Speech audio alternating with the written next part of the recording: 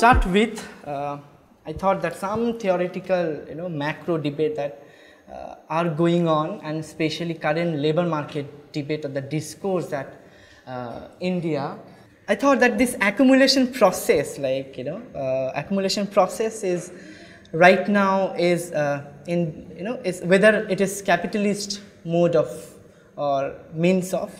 So, but accumulation process is one of the debate that I would like to highlight or emphasize that could lead to informal sector. I am not saying that accumulation process or capitalist mode of production process is actually leading to informal sector or informal economy. We can actually contest this, but I thought that this could be one of the hypothetical hypothesis that one can start with. And then of course the mode of production and the means of production, and as you know, all of you are more or less working on urban issues, urban labor market, then urban landscape, land issues, and different. I mean, it's a very diverse. It's not only urban labor market. Then I thought that site of production for me is very important, because the place, urban space or place that is important for you maybe to just walk, but me as a worker, if I am deriving my livelihood from the urban space or place, so that will be my site of production, because I am contributing in the production process. So I think this mode and means of production is also, I would like to emphasize upon, and then we can revisit all these points at the later half. And then, as you know, that we have reserve army of labor, and India is surplus economy, surplus economy with full of labor. So we have a lot of labor back in our hands, so that that actually gives power to bargain, for example. So that is also I thought. And then the fourth one, I was little confused, but I thought that yes, and I'm sure I'll be criticized on this, but let's have a discussion, and young minds. So let's have a discussion. It's on the public policy, and I generally, this is my opinion that different state-led growth policies, especially which is related to urban policies or urban labor market. Somehow I'm thinking like that actually is leading to further informalization. Okay, so I'll come back, because I'll come back all 4 points, and then we'll try to see that how that come as a labor market outcomes. So then production relations actually has been changed because of the whole mode of production, then reserve army of labor, and then accumulation process. And then of course the outsourcing is one of the point of discussion right now, and very complicated, contracting and subcontracting. We don't know how many employer that worker they have in India, for example, and consider oil industry, for example, or cement industry from northeast, and then try to understand all the workers whose they are working for whom. So this outsourcing, contracting and subcontracting is one of the point that right now is very puzzling, and not only in India, also across the world they are actually puzzled, and especially ILO, they are also coming up with different set of the conventions and the recommendations for that. And then all of us, we are aware that market is getting restructuring, international labor market, and domestic market also we have to respond to the international labor market. And then of course the deregulation and the flexibility, and then linkages through the production. This is also one of the point of discussion right now as far as labor market is concerned, because as far as bargaining is concerned, then labor is a very variable factor. Like you can bargain with labor, but you can't bargain with the capital, all right, because capital are fixed or the constant. And therefore deregulation, flexibility and linkages that we are talking about, it is with respect to labor. And the third component that I am borrowing from ILO, they are little concerned about the standardization and the non-standardization of the employment as an outcome of outsourcing, deregulation and flexibility. So these are the macro debate are going on as far as labor market is concerned, in not only in India, across the globe. I strongly feel that to build any argument, we need to understand what are the theoretical foundation or the underpinning that we have. So honestly speaking, informal sector, if you have come across informal sector, informal economy, is very, very difficult to theorize till date. And we also don't have any unique definition or the unique theorization that can actually lead us to say that yes, informal sector is like this. As far as India, we still interchangeably we use unorganized sector and informal sector and organized sector and formal sector. I have some uncomfortability in this duality. In outside India, they have very clear, like they have formal sector and informal sector, that makes sense. But as far as India is concerned, so it even, I mean, we have to complicate the things, and therefore this duality came, but we got the logic.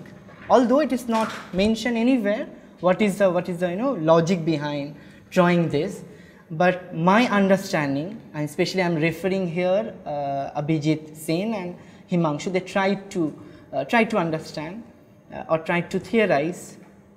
And if I see all the definition right from National Commission on Labour first, National Commission on Labour on second, and then National Commission on Enterprises for Unorganized Sector. So all these definition, if you see closely, then basically they are hinting two things. So organized and unorganized is very clearly sector specific, if my understanding goes along with this. And then formal and informal is basically the nature of employment or the job. So that means contract is involved there. So somehow I feel that within organized sector you can also have formalized work and informal work, but within unorganized, how employment can be formal. So that's one of the questions that I'm always puzzled with. But if we see the debate, so I always feel that when we discuss about the informal economy, I always feel that it's not like very recent phenomenon, although everybody is trying to say that it has come from 1970s as an outcome of the structural adjustment program. Could be, but one of the reason, yes, one of the reasons that they all, I mean always it is being quoted, especially by the economists. And if you see the labor market theories till 1960s is very predominantly given by economists, and then somehow in early 1970s they failed to theorize further, and then actually social anthropologists came and then tried to bridge that gap. So that is one of the ways in which informal sector actually reshaped, and the whole term came in academia. So primarily three major approaches that insofar that we have come across. One is dualistic view, like very dual economy, starting with Keith Hart and then Victor Tokman, and then also International Labour Organization. They also tried to theorize. So their way in which their way to define informal sector was very from duality characteristics. And the second, then one group of people, they said, no, you hang on, you have to think beyond duality, and then it's basically the structure, that how formal sector is being structured and which one is the outcome. So now let's think about the outcome, and then we could actually think more holistically while defining informal sector. So if we see that dual economy, so start with very old theory that by Arthur Lewis. I mean, I'm not sure how many of you have come across. He got Nobel also for this model. So his model is unlimited supply of labor, model based on unlimited supply of labor, considering developing nations, and he emphasized on the surplus economy, where he had taken tradition and modern sector. Traditional sector, he considered rural area, and modern sector is basically industrial sector that he considered. And he had given very simple calculation that labor abundant country or surplus economy, we have unlimited supply of labor, and we have disguised unemployment in the surplus economy, especially in the agriculture. So those, I mean, those worker can easily, or those labor can easily be absorbed by the modern sector. Very simple, whose marginal productivity is 0, can't contribute anything, they are just there in the field in agricultural sector. So those labor can be absorbed by the modern sector. So that was very simple way. And then later in 1970s, Harris and Toraro came and then said, no, this is not as simple as the way you have explained.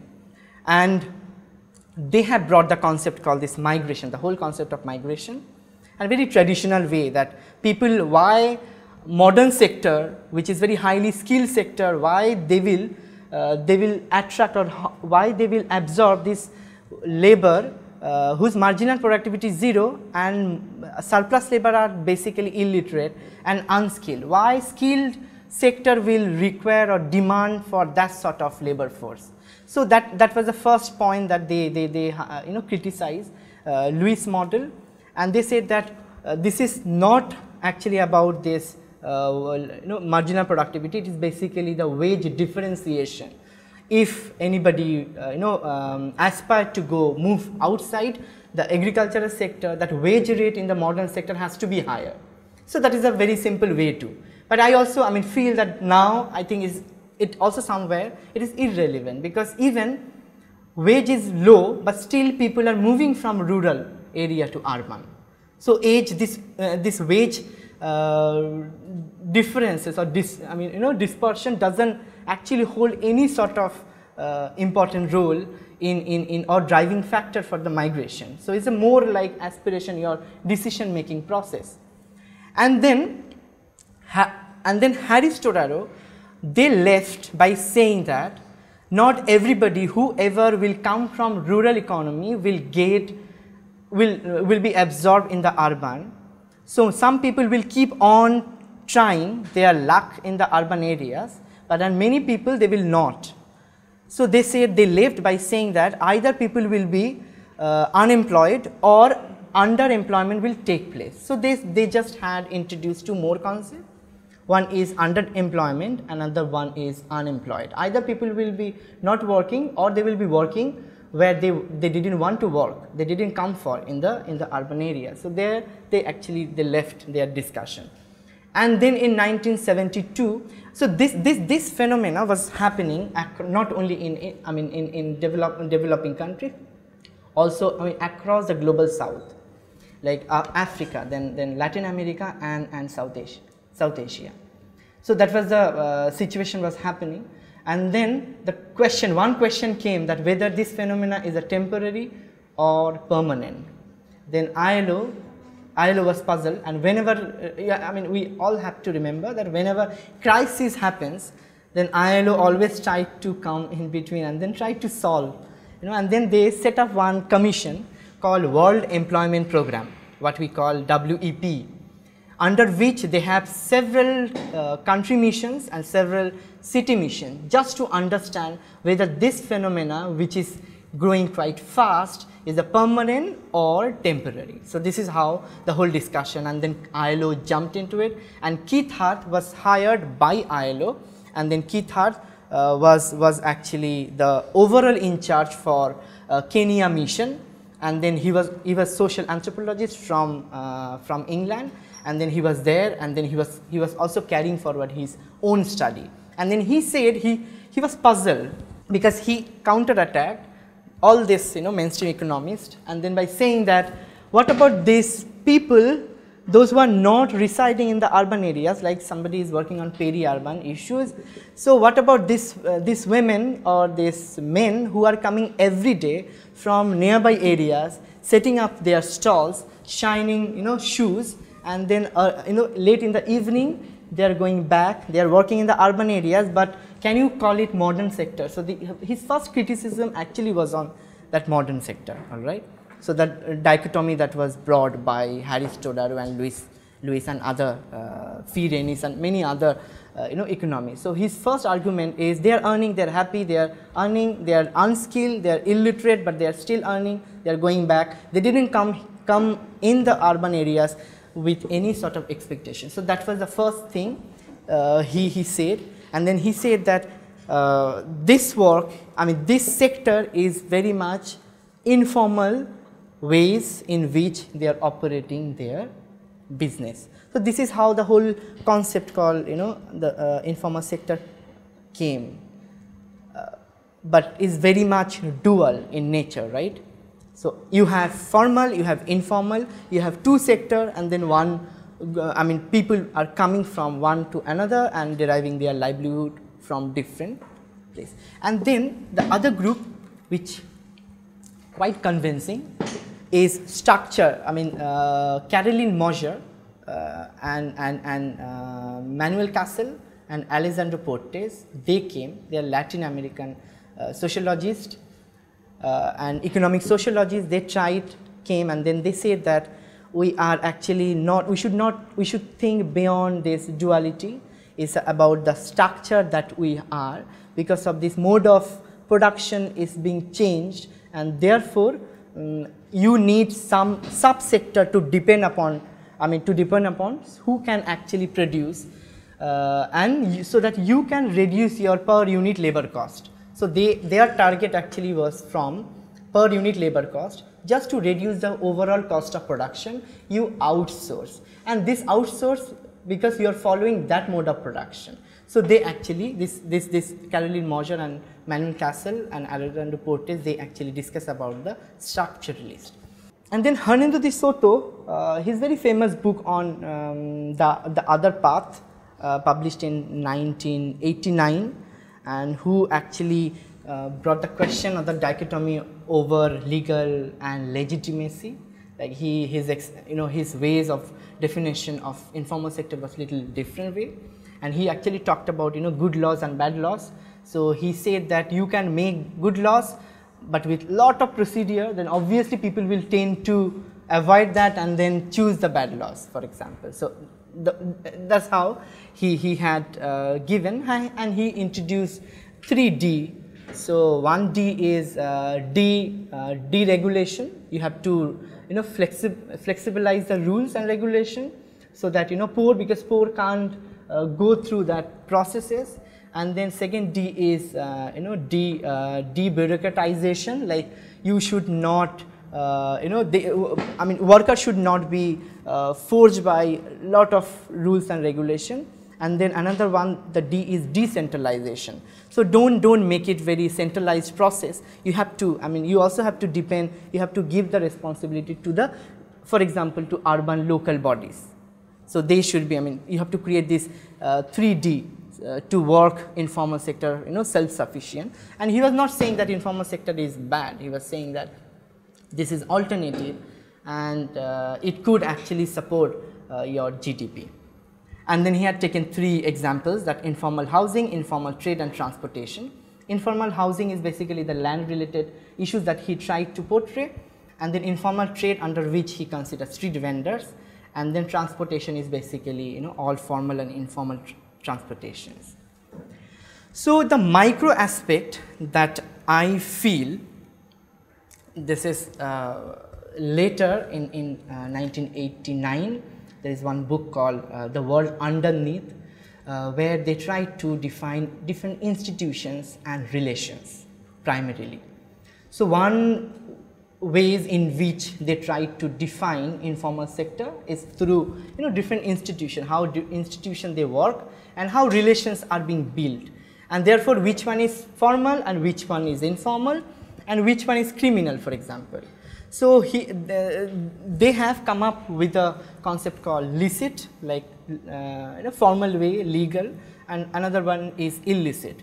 So, 2 things that they had tried to define, one is process of production and distribution, the way in which you produce the goods, and then the final goods, like consider manufacturing units and manufacturing products, and then economic type, where we will define this formal, informal, this duality. So, if your process and process of production and distribution is very licit, and your product is licit, for example, manufacturing unit, any manufacturing goods and unit, if they follow, if it comes from manufacturing industry, so then obviously it is formal. This is how they define. And then if process and production and distribution is illicit, but final product is licit, like for example, agricultural commodities, but the way in which street vendors activity was being operated in India till 2014, before 2014, the way in which the occupation was carried out was actually not legalized. It was illegitimate way, because they occupied public space, illegitimate way. But the product that they were selling, and especially goods and services, that are formal. So this process actually that came, and as a definition, it came as informal. So this is another one way in which we can actually look into it. Different ways, different schools of thought actually have come to define this informal sector, informality. Some actually they looked at from space perspective, somebody looked at from relation, institutions perspective, and some are from labors. There is a two-way relationship between formal, informal, because formal, by outsourcing, they are depending on informal for their inputs, and as output informal, they are actually supporting to formal. So this linkage is very clear between organized and unorganized sector. And then even between formal and criminal, they also have the two ways relationship, and therefore, like I give this example, I don't know how it is relevant. Like for example, if you take bribe, traffic police takes bribe, okay, so that is one way. Or they are taking bribe from street vendors, even after legalizing this, after the act. And then informal and criminal, there is a two-way relationship. Also, there is also one relationship. Like if you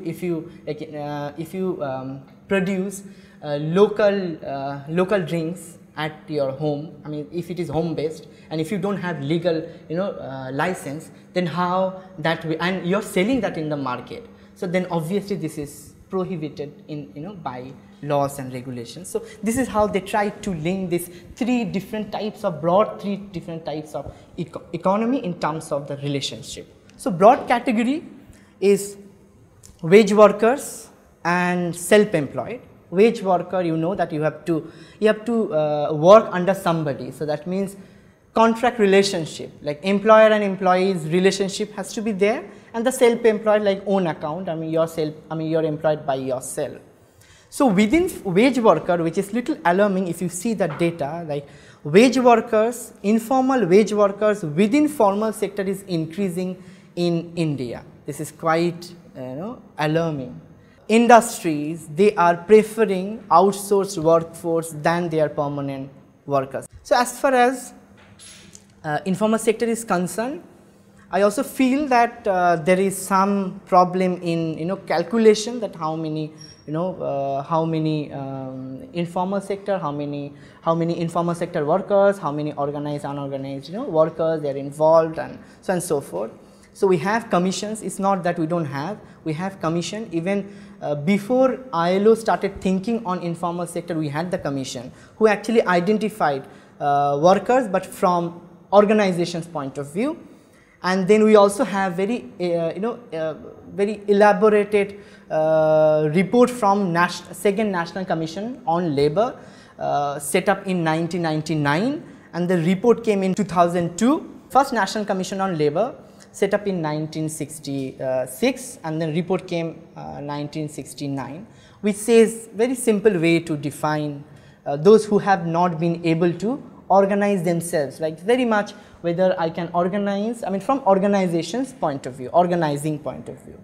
And the second one, Second National Commission on Labour, is very exhaustive, and then they also have separate chapters for each category, and they also have identified national classification of the occupation, and occupational category is always hierarchy based, so is very much on the basis of economic activities. So they came up with very comprehensive report, and then they tried to give that those workers are not protected, and they are working at extremely low wage and uneconomic returns, with uneconomic returns and intermittent sort of job which doesn't have where to go, and then like for example footloose concept by Jan Bremen, like you don't know, like construction workers, unorganized construction workers, they don't know where they will be heading after, for example in Guwahati.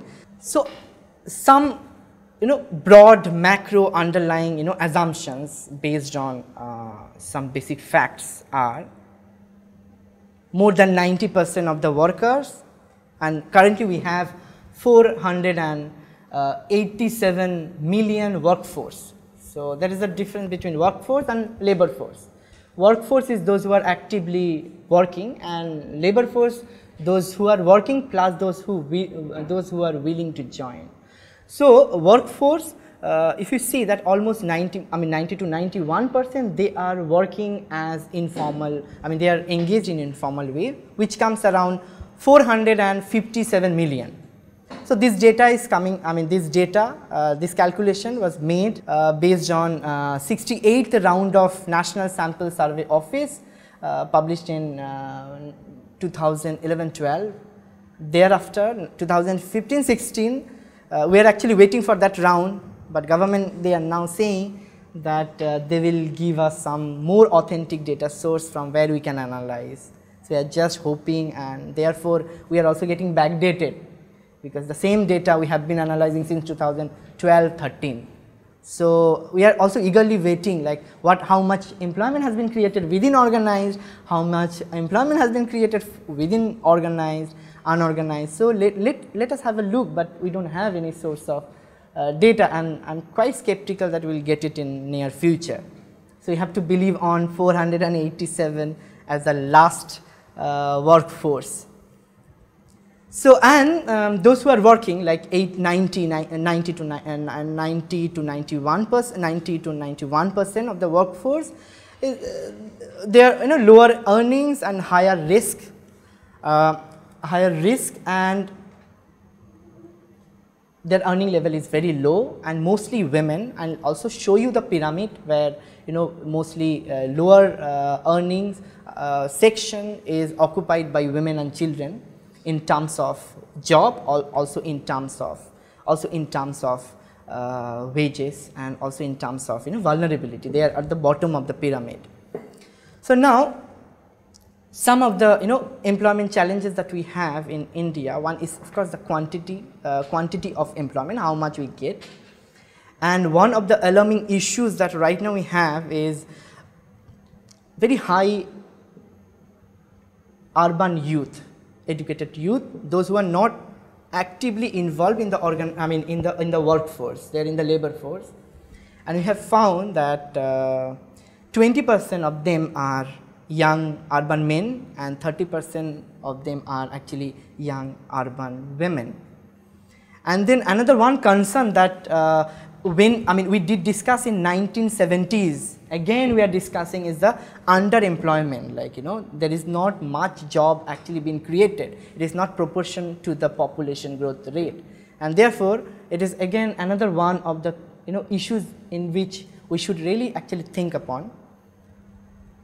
And then if we see the quality of employment, so now if you see the global employment index or global employment report, they are not talking about whether employment is being created or whether employment is not created.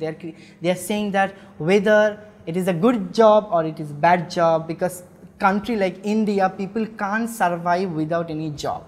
So now it is interesting what Jayati Ghosh and also Binopal from Mumbai and Jayati Ghosh from JNU, their reports suggesting that 40% of rural self-employed, they earn less than 1,500 rupees per month, and 33% of urban self-employed, they earn less than 2,000 rupees per month. So this is data is from 2005-6 data. So this is also very upsetting, like when we are we are claiming that informal sector workers are earning less, and then who are them, even self-employed workers, like self-employed, even in the pyramid we feel the self-employed workers, they are much higher in the pyramid structure of the employment. So now if we see that occupational category in the urban informal sector based on their visibility.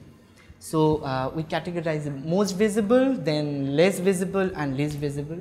For most visible, I mean street vendors most visible, rickshaw puller most visible, auto driver most visible, and then less visible like worker, those who are working in the small factories, and then least visible, which is little when we refer as the invisible labor anywhere. So, I feel the home based workers, workers in the food processing units, we do not know how many of them are there in the urban slum in Guwahati, how many tailors there in, I mean tailoring they can also come, I mean they can fall under less visible also, but how many workers they are involved in pickle making for example, or jam making, all of us we know in context of Guwahati.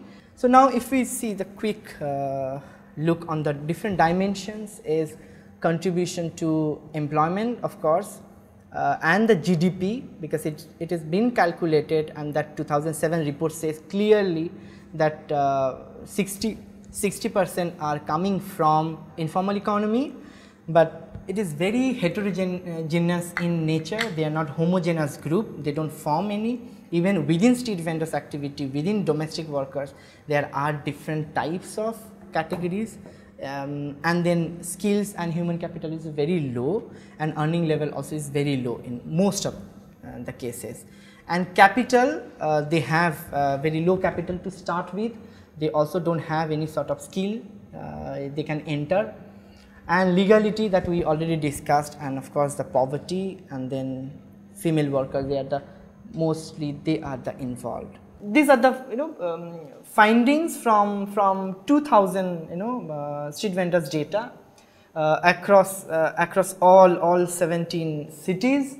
So, basically they are, as I said, that even till date, although Street Vendors Act clearly outlines that State Bank of India or any nationalized bank can come and then can provide, but the point is who will take, who will take as a like guarantor for example.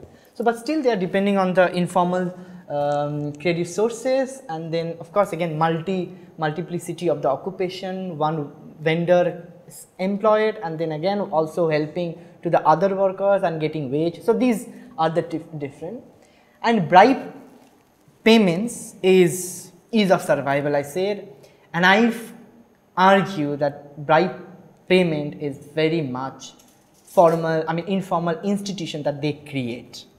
Like bribe is very clearly, is a very well coordinated way that they organize. And I tried to calculate, and one of my chapters in my book that came out as, came out from my PhD thesis, and that I tried to calculate based on very interviews with various stakeholders, and it is around like 47 different actors are involved in in the recipient end as far as bribe concern. That means if one, for example, women, they are the most vulnerable, and then if women they pay 10 rupees per day, that means the 10 rupees are actually getting divided into all 47, because you are not giving to police, you have to give to local middleman. What they call in Delhi and Mumbai is a zero number. So, it's very interesting. So, zero number collects, and zero number actually the vendors, from them only one person who is actually the leader, sort of like local goon, not goon like muscle man, and then they will collect all the bribes, and then they will put it in the envelope, what will be called as puri, and then that puri will be given to officials in municipality mainly, and then also to police. So, even we are also involved along with my supervisor back in 2013, before this act came. So, Bombay Municipal Corporation, MCGM, they approached us to identify the public space where vendors from Mumbai can be given. So, there are 2 members committee, and I was there to overall to look after. So, in front of us only. So, when we are there with MCGM, because that project was funded by them, so they thought that we are also friend of them. Okay. So they thought, okay, in front of us they were actually exchanging that informal means ways like this puri, and then all the sort of like they only had shown that the truck driver who is the most knowledgeable person, who knew exactly where all the street vendors they sit, because they are the one who actually evict the drive that they exercise. They are the this truck drivers. So they said, okay, don't worry. So and when that, I mean, after looking at the truck, after seeing the truck, all vendors they were just running, running with their goods, and then this especially this supervisor and then invigilator officer or somebody, then it's okay, fine, aaj tumhara nahi hoga. So it's a sort of indication. So that sort of kind of power relation that we have seen, and the attitude of the civic authorities that I'm trying to say, that how they actually create and make and generate this sort of informal sort of institution. But I feel that institution is even much stronger than the formal institutions. So now I mean, initial old theories, traditional theories, they say that people they tend to move from rural to urban, but here also says that people they also come from urban within the state, like urban to urban, okay, urban to urban. And for example, in Bhubaneswar, this is like almost 90 to 91%, 1.38%. They come from other cities like Cuttack and other places to do street vending in Bhubaneswar.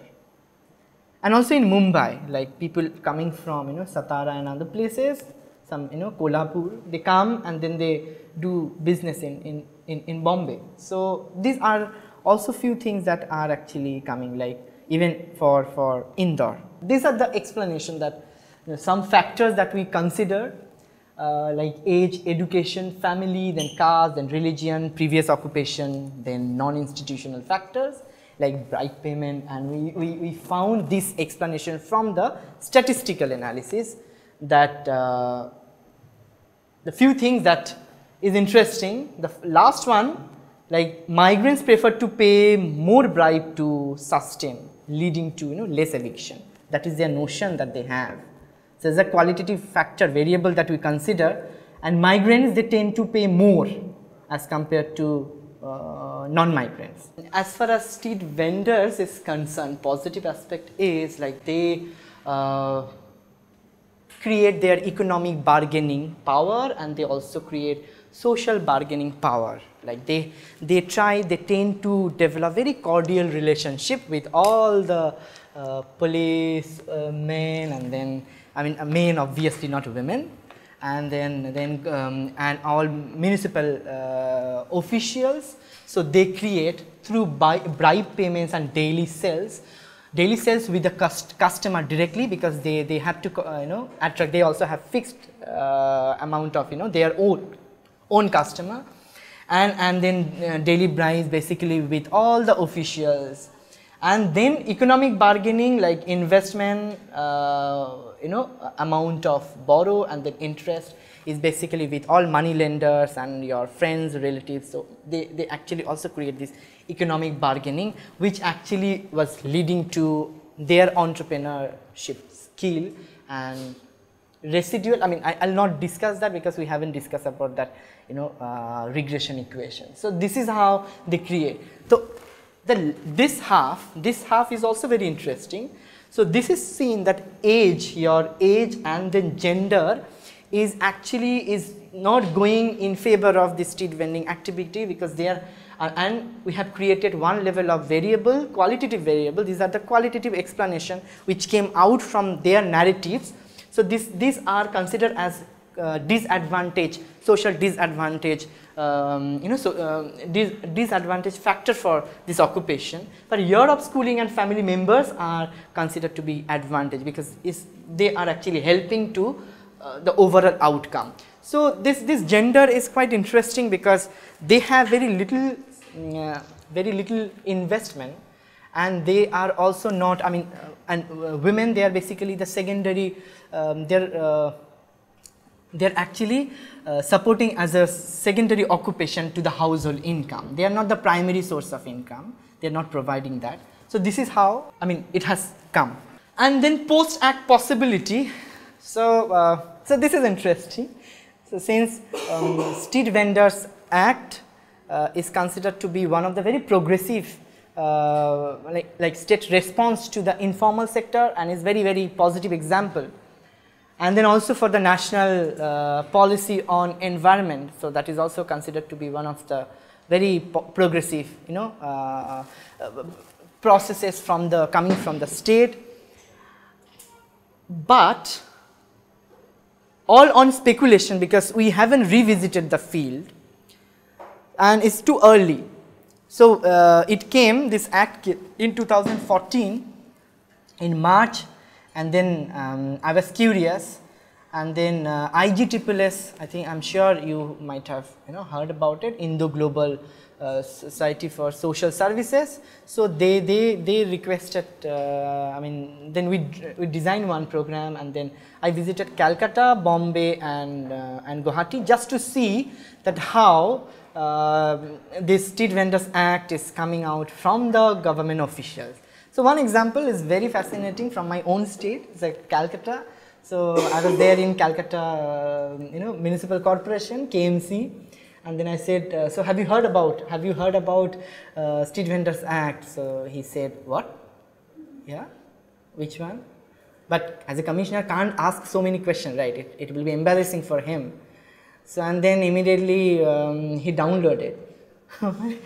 Yeah, ये भी आ गया. अभी तो food security bill लेके हम लोग परेशान हैं. And then what sort of question he will ask next? Because there is no point, right, of discussion. So well, why don't you go to our solid waste management department? I said, what, solid waste management and street vendors? How?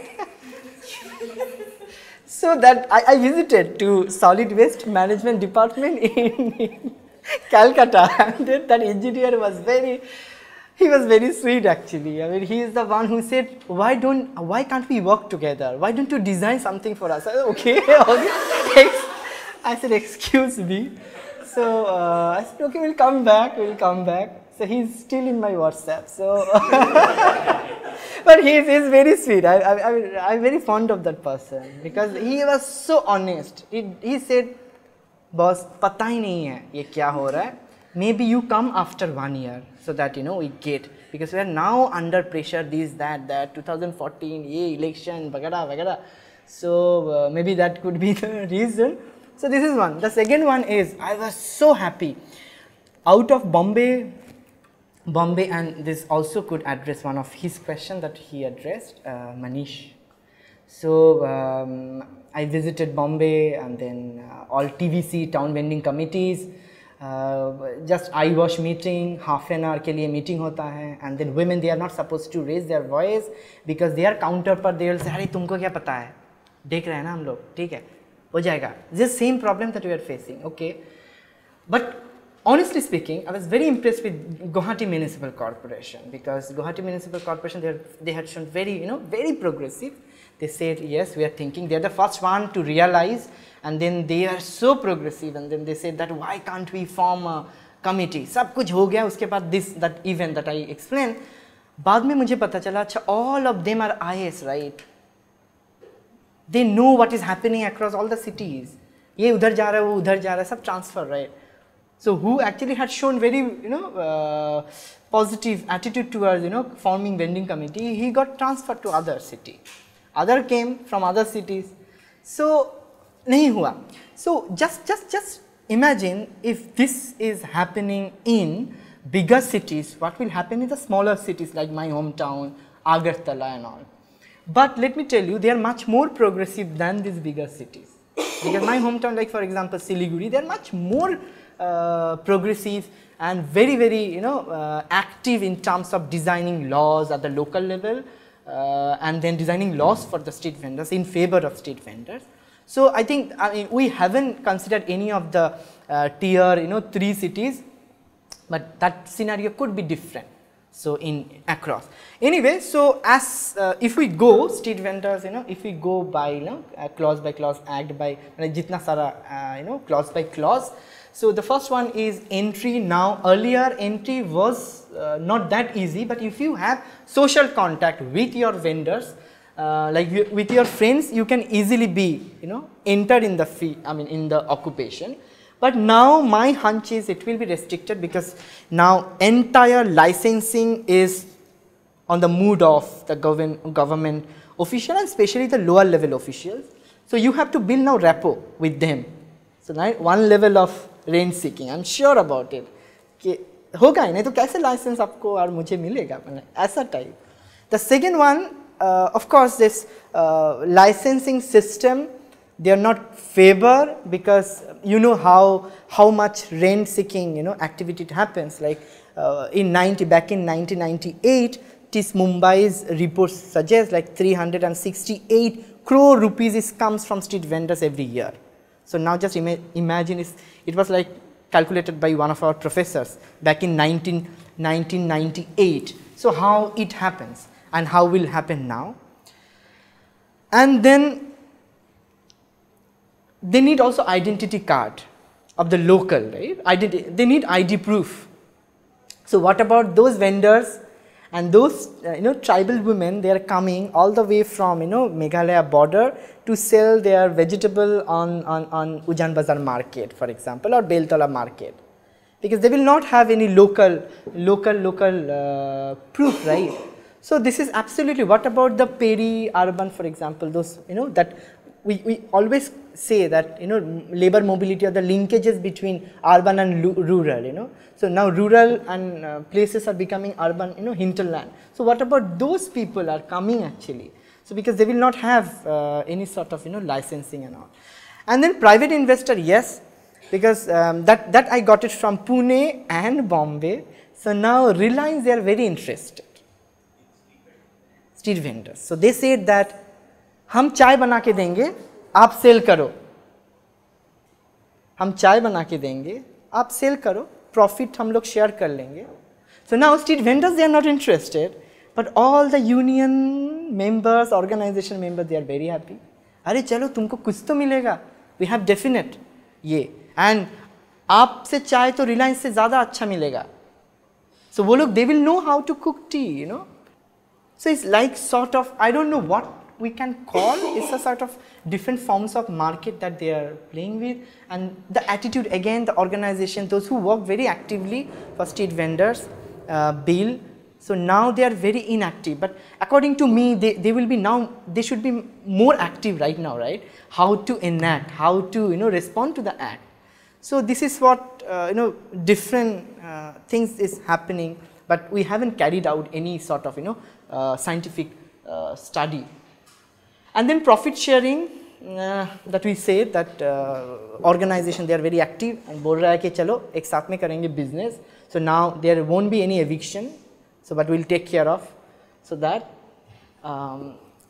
So what we said that what Hernando de Soto said in his argument, that if you make this sort of if you make very progressive and very active laws or very good laws, then tendency will be workers, they will operate outside the law, outside the legal process, what he termed called extra legal activities in context of development, and people will tend to choose the other path for the development. I always feel like I am stuck here, like I get always like, again I go back to Martha Chen. It's given by Martha Chen, and then you see that unpaid family workers and then shadow wage that are involved. Like if you working in your own, like for example, I mean you ask that question, like within self-employed, so you're hiring, and then that whole definition of the self-employed. The self-employed के साथ your family labor are actually free. You got it? Even for the street vending activity also. So this is larger. So with your self-employed one person, your family member will be supporting your activities. And then if you now imagine you are sending out your family member, or especially your children, for study, higher study, you have to hire, right? The moment you hire, you have to pay them daily wage, right? So what sort of this, like this is shadow wage which we tend to, forget, we don't calculate. And this is what exactly is, when we calculate, when we try to separate between capital and labor, this shadow wage, and this is calculated in context of agriculture especially. So now this shadow wage is actually coming even in the self-employed, and how you, like how you make it, like how to differentiate. And then at the time of profit calculation, at the time of income calculation, you tend to not to, disclose that. So as you go up, then poverty risk is very low according to this pyramid. As you go down, then your average earning is, as you go up, then your average earning will be high. So ulta hoga, ठीक है? And then more like employer and informal wage worker regular, they are predominantly men. Like for example, small workshop in Ghaziabad or in like owner of the food processing units in Guwahati. So owner of that units will be men, but all the workers, those who will be there, like industrial out workers, home workers, outsource workers, either children and women in the urban, like for example in Bombay and Delhi slums, and also in Guwahati slums, they do a lot of outsourcing work, right? Stitching wala, basically by women. And in Bombay we have seen that button stitching is always preferred by the children. They do really fast. There are many, like one NGO is there who actually worked on that. So now dual, again, like we discussed about the three things. So earlier dualism was very simple, then structural changes, and then legality. So I am going back again, coming back to duality, but little more complicated manner now. Let's revisit, keeping all the examples that we had given. Like I always feel that same sort of, with same level of education and skills, in one sector you will get higher wage and the other sector you will get lower wage. So this is actually, in economics, is a slang, that labor market discrimination. You are not supposed to do that. Like for example, if I'm working in PISS and with the same qualification, same thing, even maybe more than my skills or whatever, education, somebody is working in other private organization, and I don't want to take actually the name of the universities. So they pay at least half of the UGC scale. So this is absolutely labor market discrimination at the macro level. Forget about the micro level. Okay, so labor market discrimination should not take place. Like for example, very classic work by early Hochschild on emotional labor, on considering American airline, that no matter whatever, but you are supposed to smile. Your smile should not be less, because you are in the hospitality industry. You have to attract customer, because you are very much part of the accumulation process. So how your emotion actually is being exercised and utilized and used by this mode of production. So obviously, introduction of contract system in the public sector has actually institutionalized this dual economic model. So contract system, like the moment we start responding to our global labor flexibility model, the moment we say that FDI aane do, special economic zone banne do, because according to that zone I will give a lot of relaxation, and one of the relaxation will be on the labor laws. And now labor code is being prepared. So out of 44 labor laws, they are trying to club them and make into 4 labor code. So one labor code is on working conditions, one labor code on industrial relations, one labor code on wage, and one labor code on social security and welfare. So earlier discussion was that we should have separate laws for separate activities, so that each act can act as an institution and make more productive and more effective in order to efficiency. So now I don't know, again कि club करो, बहुत ज़्यादा labor laws होने से complicated हो रहा है, so make it 4 and then make more productive and more efficient. The whole model, labor market model will be efficient and outcome will be efficient. So differential wage policies in public sector as well as private sector actually makes this permanent and worker and employees, the dualism.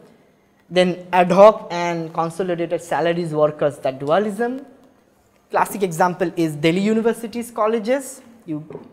I don't need to tell much. I mean, it's a demeaning, but unfortunately, that is the model.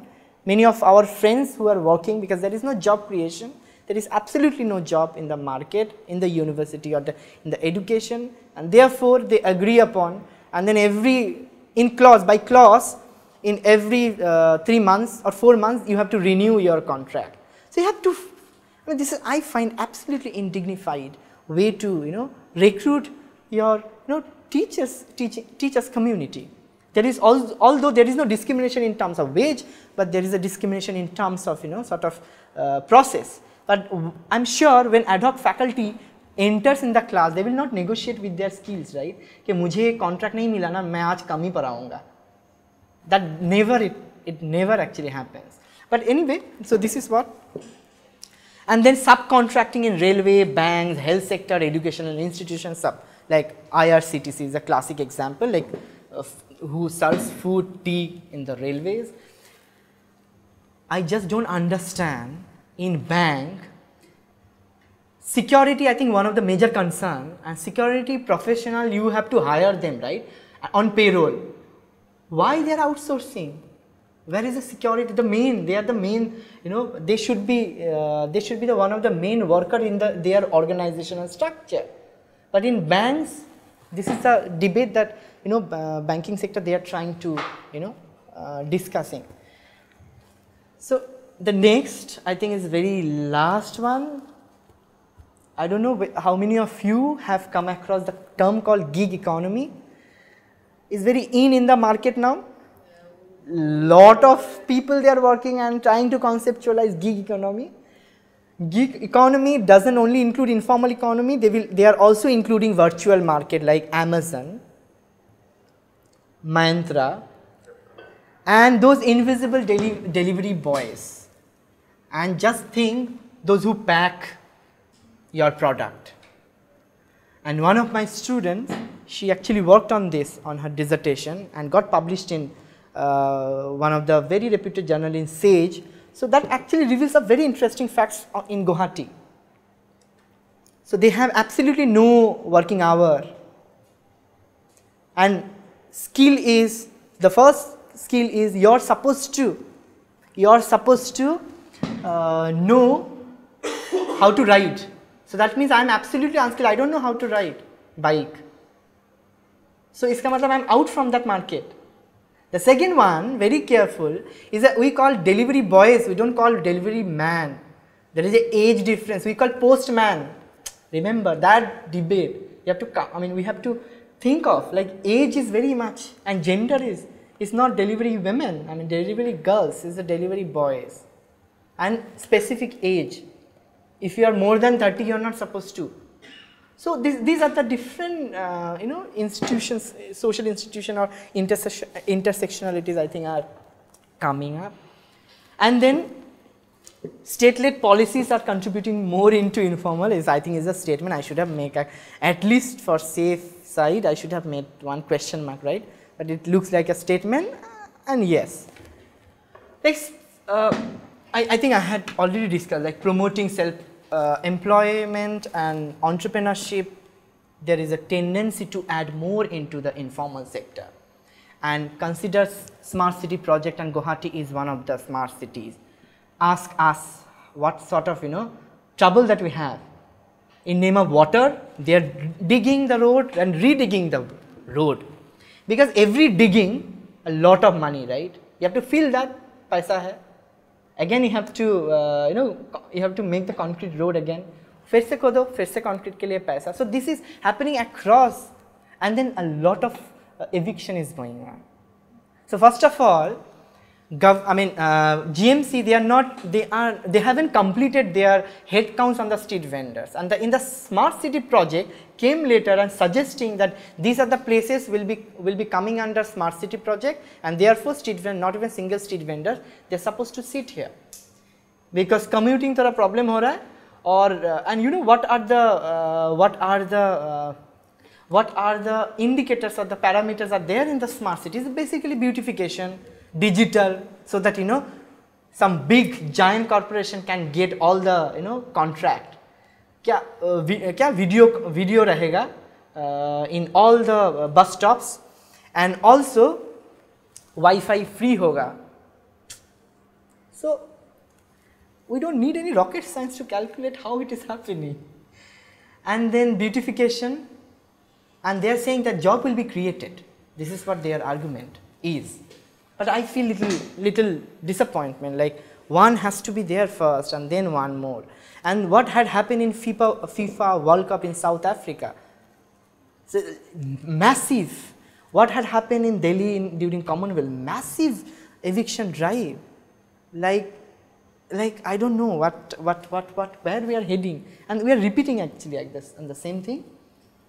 And again, this is a statement, and Sugato Marjit from Calcutta University, in one of his very interesting paper, he mentioned that what state actually is doing is supporting street vendors or just using street vendors and informal sector as a buffer for the alternative livelihood options.